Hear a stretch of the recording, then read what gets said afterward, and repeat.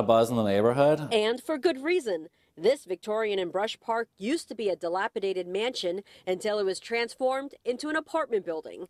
It was built in 1885 and it's now called the Edmund. It's hard to believe, but the building was standing with no roof or floors for years. Completely collapsed, roof had caved in. Matt O'Loughlin is the real estate broker for the home on Edmund Street.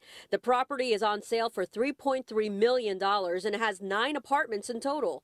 All the units are currently occupied. The sale also includes a parking lot next door and 2 buildable parcels. The next buyer will probably lease these for the next couple of years until the hockey arena opens, sell the condos, and they'll develop the land next door. The property sits near boarded up homes and vacant lots, but not for long. There are plans to breathe new life here in Brush Park. It only makes sense for developers to come in and kind of develop this area. So Dan Gilbert has the lot across the street or a couple blocks that'll be turned into a $90 million development. 3 stadiums at your fingertips. You've got 150 bars and restaurants in the central business district. You can walk to Whole Foods, you could walk to a Starbucks. So it really is becoming a great walkable neighborhood. And whichever window you look out from, you will take in all the sights Detroit has to offer. Views, I mean, you're looking right at downtown. We've got the whole city skyline. You get the baseball stadium lit up at night for the home games. So really, really awesome views. A $3.3 million view to be exact. Simon Chowdhury for the Now Detroit.